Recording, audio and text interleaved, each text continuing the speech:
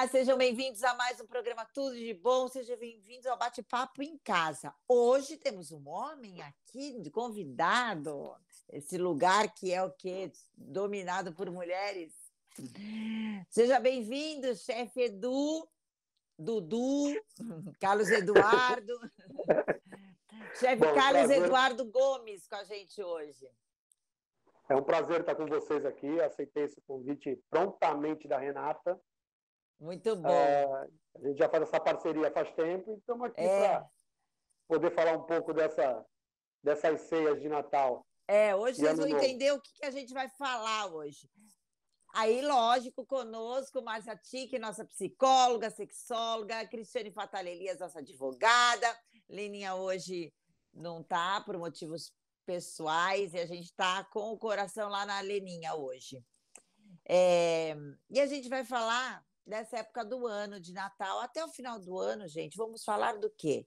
De festa, de celebração, apesar de está sendo bem difícil, né? Está sendo um ano muito complicado para o mundo, sem falar a parte individual de cada um, né? A gente falou disso semana passada, mas o todo está estranho, né? Mas vamos celebrar sim o Natal, porque, sobretudo, é a data do menino Jesus, né? De Jesus Cristo, que está chegando aí o dia do nascimento dele, para a gente relembrar o nascimento dele aqui na Terra, e ele que é tão importante, né, para a fé de todos nós, e é o que estamos precisando demais nesse momento, né? Nessa fé. E já estou até de branco hoje. Mas a verdade vai ser, como será uma comemoração mais íntima esse ano e diferente, e as famílias, muitas vão estar separadas, né? Cada um nas suas casas. Eu chamei o chefe Edu porque ele faz uma coisa que facilita muito a nossa vida, que ele faz a ceia de Natal para você. A do Ano Novo também, né? Natal e Ano Novo. Agora, eu quero saber, antes disso, a gente falar, como será o seu Natal, Marcinha? Você que gosta de uma aglomeração. Você que Pois aglomera na sua casa esse ano. vai ser diferente. Engraçado você trazer o Carlos Eduardo hoje, né? Porque eu escrevi, você sempre pergunta, o que você escreveu essa semana? E eu escrevi justamente isso. É o momento do nascimento de Cristo e do nosso renascimento em alguns aspectos. Uhum. Esse ano tivemos poucas chances de renascer, mas isso já falamos em vários programas, nós tivemos redescobertas íntimas.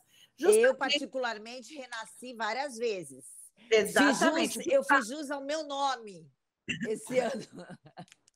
Renata, justamente o fato de termos ficado mais solitários em casa, a gente despertou, pelo menos isso aconteceu comigo e eu coloquei no texto, os sentidos.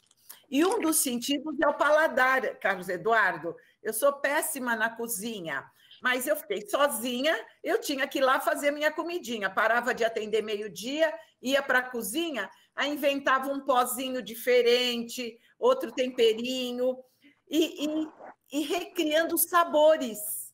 E é uma maneira de estar vivo, isso que é importante. O papo dos órgãos sensoriais, vocês já conhecem.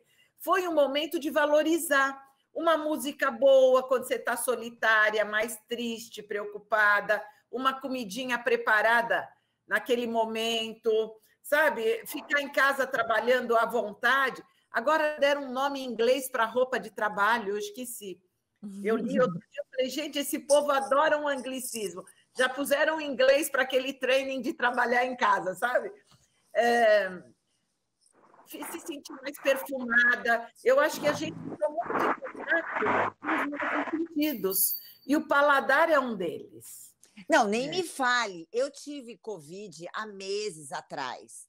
E o paladar está começando a voltar agora. O olfato também começando. Outro dia eu fiquei feliz que eu estava voltando, mas agora já não está tanto assim, eu tenho que procurar cheiros. E aí você fala, nossa, gente, eu estou comendo só para me alimentar, para me nutrir, porque eu não tenho aquele prazer de comer.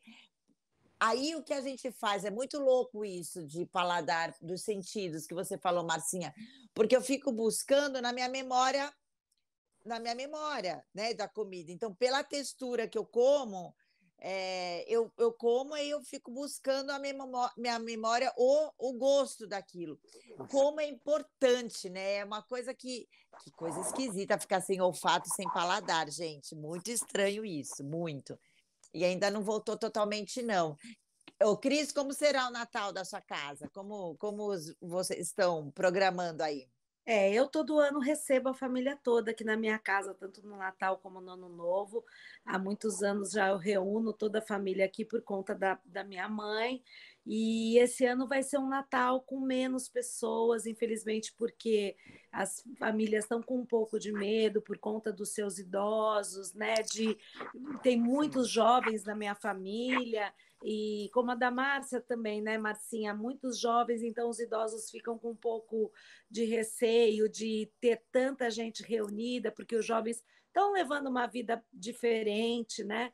Então, eu acho que esse ano, como a família é muito grande, é difícil sentarmos todos à mesa, porque é muita gente, não tem como. Então, é aquele serviço mais americana. Mas esse ano vai ser uma quantidade mais reduzida de pessoas. Eu acho que a gente vai celebrar aquilo que é a comida, o que a comida representa, né? A reunião em torno da mesa, o conforto, né? Porque a comida conforta a gente, ela é reconfortante, é uma coisa que remete mesmo a esse momento de intimidade e de reunião da família.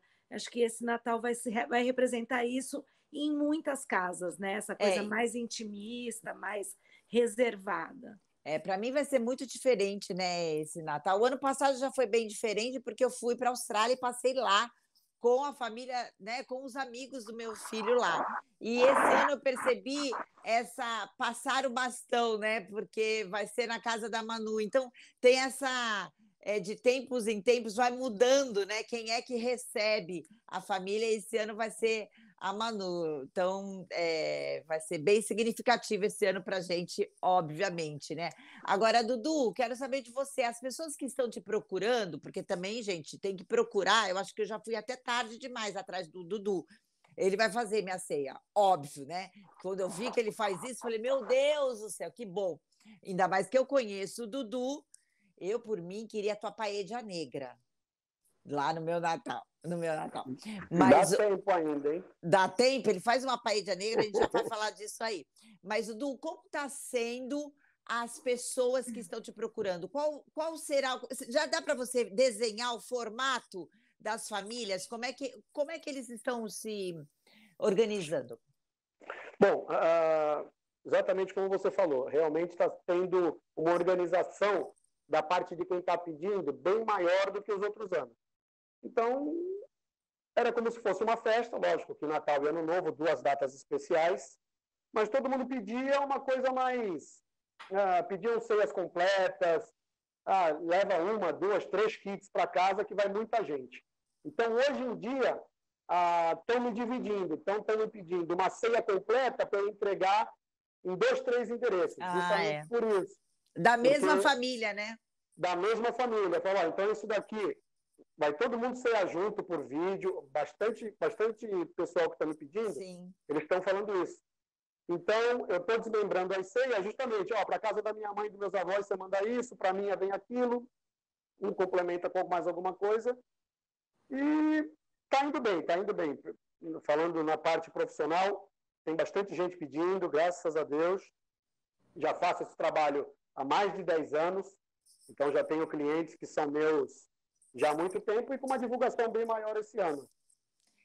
Agora, o que você tem na ceia? Só para a gente... É isso que eu ia perguntar, qual é o seu cardápio da ceia, tanto de Natal como de Ano Novo. De Ano Novo, a gente né? quer saber de tudo. Bom, então, esse ano o que eu fiz? Os outros anos eu só tinha kit completo, de entrada à sobremesa. Esse ano eu desmembrei. Eu continuo com os kits completos, só que eu desmembrei. justamente por esse formato, por causa dessa pandemia, do que está acontecendo. Então, a pessoa pode escolher os pratos individuais. Todos os meus pratos servem 5 pessoas na ceia desmembrada. Uhum. No kit da ceia completa, todos os meus pratos servem 10 pessoas. Só que eles servem 10 pessoas para a ceia e mais para o almoço do dia seguinte. Nossa, bem farta. Então é até um cálculo que só assim, eu acho por bem fazer. Mesa de Natal e de Ano Novo é mesa de Natal e de Ano Novo. Não adianta, eu vou ter que, se eu tenho pernil, eu tenho que ter um pernil inteiro. Exatamente. Não adianta eu ter um pernil fatiado, senão viram com uma comida de domingo. Faz parte. É muito legal. E não existe nada mais desagradável do que você montar uma mesa, uma ceia, e no meio da noite acabou a comida, né? Não. Não. Essas datas, elas têm que ser fartas mesmo. A Renata conhece, sabe que eu sou bem farto, bem exagerado para isso.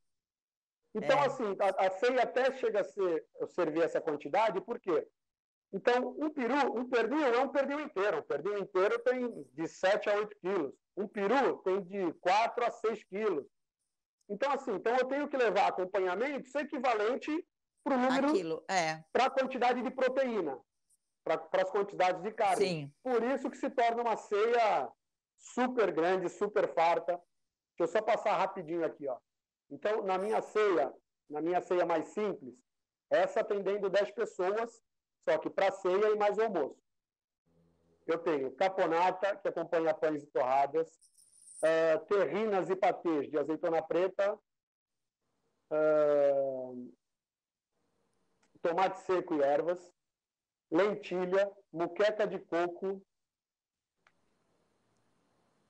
quiche de frango, salpicão, pernil, tender, carne assada, arroz com brócolis, arroz negro com mix de cogumelo, farofa doce, farofa salgada, farofa de banana da terra, acompanha 2 sobremesas. Aí eu tenho pudim de leite condensado com gengibre, tenho mousse com gengibre. É uma sobremesa que se torna termogênica, é uma coisa que a gente puxa... É porque a gente come sem culpa, né? Sem culpa. É a sobremesa da hipocrisia que a gente chama, que nem o café com adoçante. É que nem eu fazia brigadeiro com canela lá com as crianças e botava canela, né? Porque aí eu como e já estou achando que estou acelerando meu metabolismo. Ai, delícia, já estou ticando aqui um monte de coisa. Eu vou. Aí as pessoas. Bom, a gente vai continuar aqui, eu só vou para o intervalo que o Nilton já me pediu. E a gente quer o cardápio do Ano Novo também. E a gente quer o cardápio do Ano Novo. E eu quero saber de vocês no próximo bloco as memórias de Natal, inclusive do Dudu. Bora. Já volto.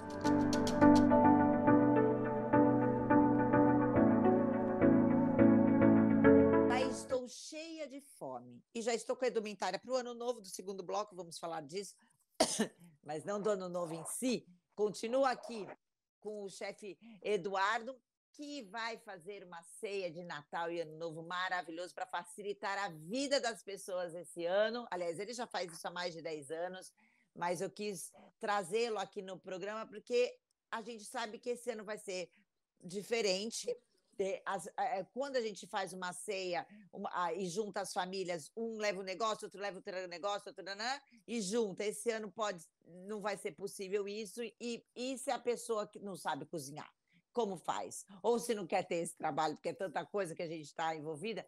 Chefe Dudu, ele passou o cardápio do Natal no bloco anterior, e ele vai passar o cardápio do Ano Novo agora, mas eu quero saber dos 3 que estão conosco hoje, Cris Fatala, Márcia Tique e o próprio Dudu, lembranças de Natal. O que você tem quando fala em Natal? O que você traz na mente, Cris?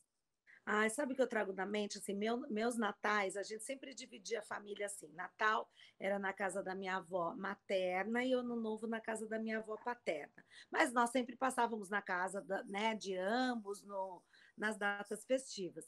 E o Natal na casa da minha avó materna era uma celebração em volta da árvore de Natal. Era criançada, louca pelos presentes. Eu lembro que minha avó adorava aquela árvore cheia de coisas simbólicas, sabe? Presentes simbólicos por conta das crianças. E nós também nos reuníamos muito para rezar.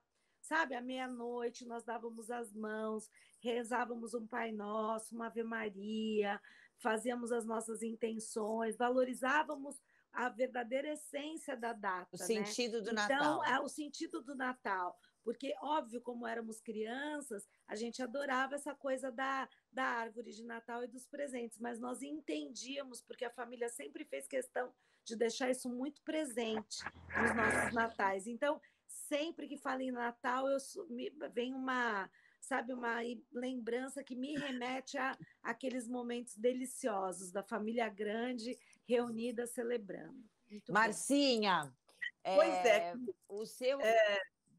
tem esse aspecto, né, do religioso, mas esse Natal em particular, eu sofri um pequeno impacto, porque os meus natais, pelo menos desde que começaram a ser na minha casa, talvez há 25 anos atrás, quando eu me tornei avó, sempre teve o Papai Noel.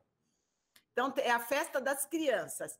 Tem aquele momento da oração, que eu escrevo um texto, e cada ano uma criança lê. Sim. Então, tem os seus 5 minutos de fama.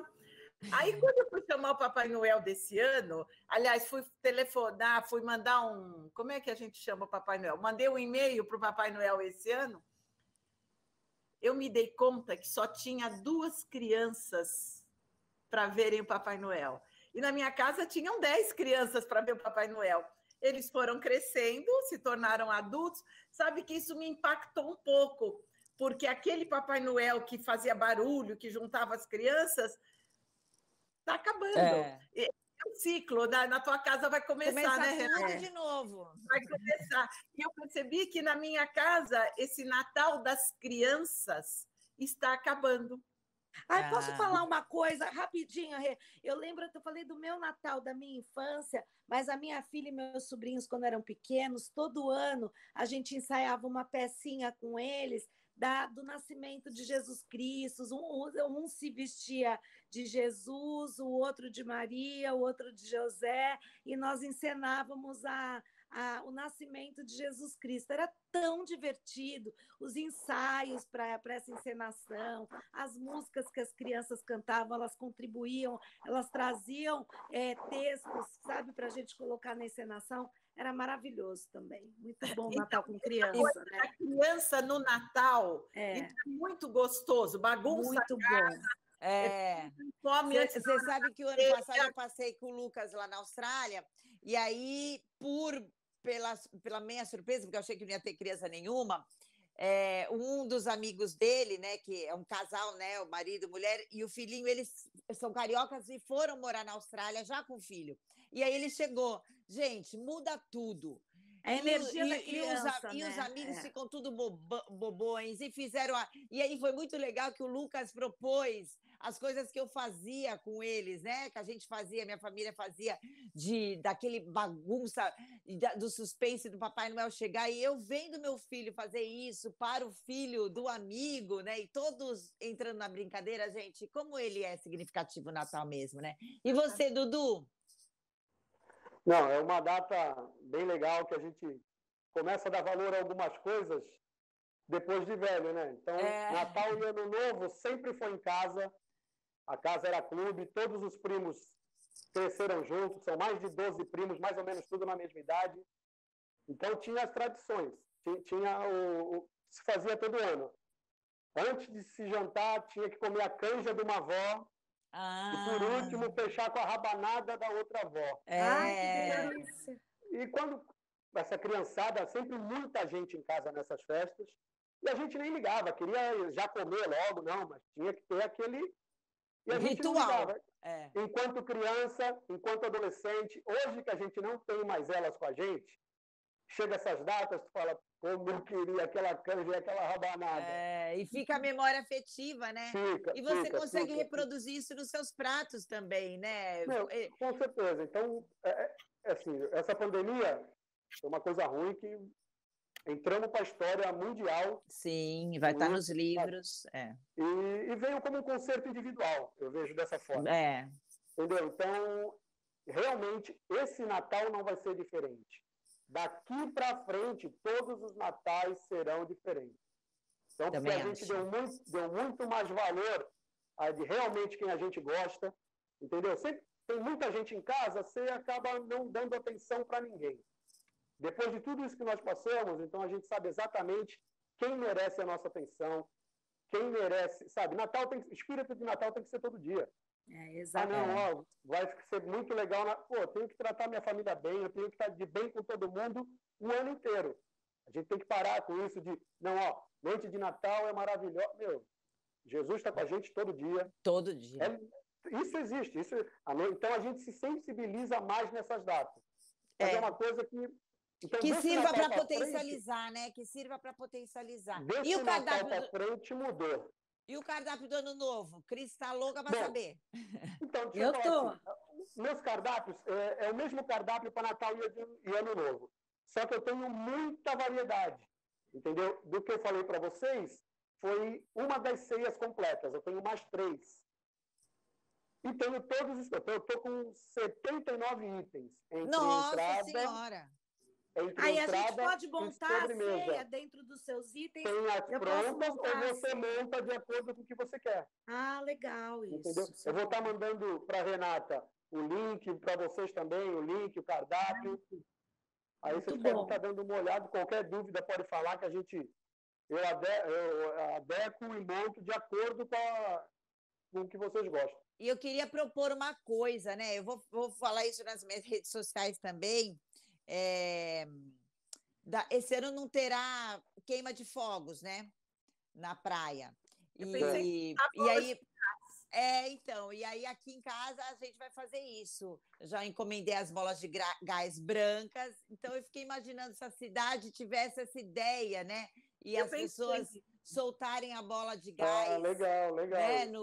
Quem vai fazer para mim é a Márcia do ateliê de festa, junto com o William dos balões, que fazem sempre para mim, porque precisa ser aquele gás que sobe, né? Gás hélio. E aí a gente escrever, colocar bilhetinhos dentro, então escrever na bola de gás com a caneta, com a canetinha, os seus desejos, né? E mandar para o céu como símbolo, né? Porque vai ser datas bem diferentes esse ano, né? Vai tocar diferente os nossos corações, né? Esse ano. É bom, né? Virar de cambalhota e olhar tudo por outro prisma, né? A gente empurrar a gente, né? Para virar de cambalhota, a gente teve que olhar. Eu acho muito difícil alguém que não olhou diferente para mesmo que não se transforme de alguma maneira positivamente, mas não teve como a gente não olhar em algum momento de forma diferente, né? Exatamente. Em tempos de Covid, a memória afetiva vai salvar. Exatamente. Gente, só com essa leveza mesmo e com bom humor para a gente tratar esse momento, né? Não tem jeito. Muito obrigada, Marcinha, Cris, Edu. Obrigado. Boa sorte, que Jesus Cristo abençoe suas mãos para que leve toda essa energia, né, dessa memória da sua família na casa das pessoas, que eu tenho certeza que é isso que acontece com quem trabalha com comida, né? Obrigada, gente. Mas semana que vem tem mais. Obrigado. A gente vai falar de muitas festas. Obrigado. Estar com vocês aí. Beijo, gente. Beijo. Muito obrigada a vocês por ficarem com a gente essa tarde.